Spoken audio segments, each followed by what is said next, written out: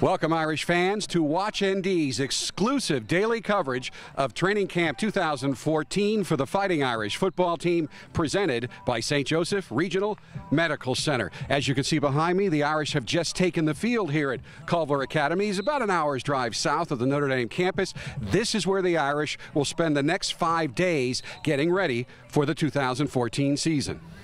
The players reported back to campus this weekend, and after an afternoon of meetings at the Goog yesterday, the players got their first chance to see and walk on the new field turf in Notre Dame Stadium last night before boarding the buses for the trip to Culver.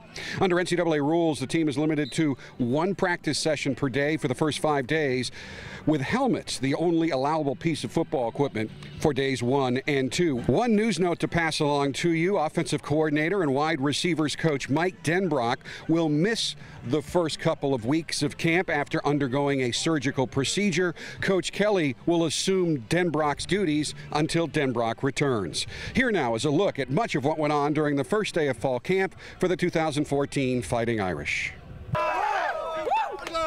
Every day counts. Every day counts. Let's go. Listen, every day counts. It starts here. Get the energy up, then go ahead, break us down. Oh, yeah!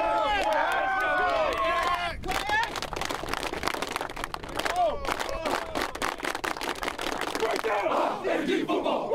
Let's go. Let's get a count, man, 2. 1, 2, go. Cut him off, cut him off, cut him off. Keep running, hands. Stay up, stay up,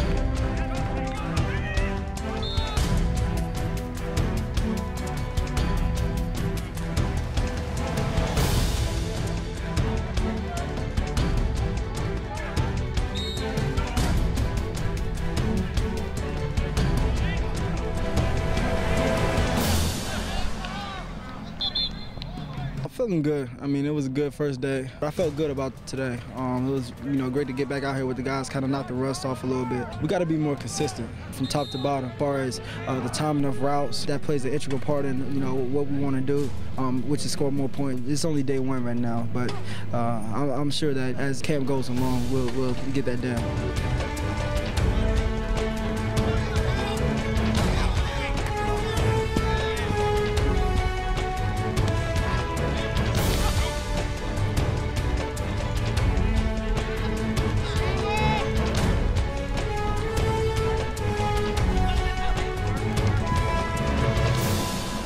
I'm so excited about this camp, what we're going to do, next couple weeks. I'm just really excited about that opportunity to get out there together and kind of just start gelling as a unit. And I mean, it's a blast.